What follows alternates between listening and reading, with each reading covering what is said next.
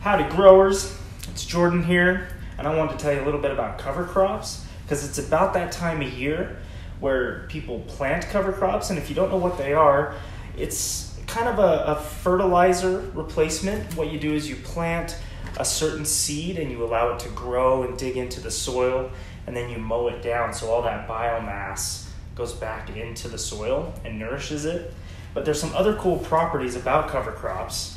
So what I have growing here is rye, and rye is known for fixing nitrogen a little bit, but mostly known for its roots digging down and breaking up clay soils and improving the texture. This isn't even close to being fully grown yet, but you can see when I pull this out how much the roots have taken over this entire thing of soil.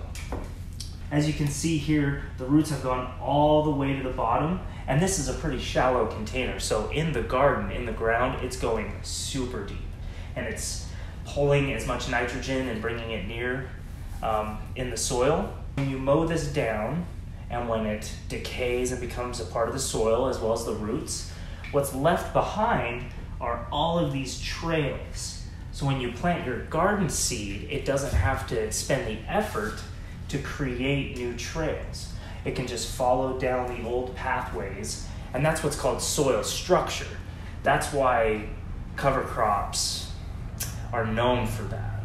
Keep in mind that there are many different types of cover crops. I've just shown you rye here, which is suitable for overwintering, meaning that you would plant it in the fall and you would allow it to be in this grass stage over the course of the winter, and you'd mow it down in the spring.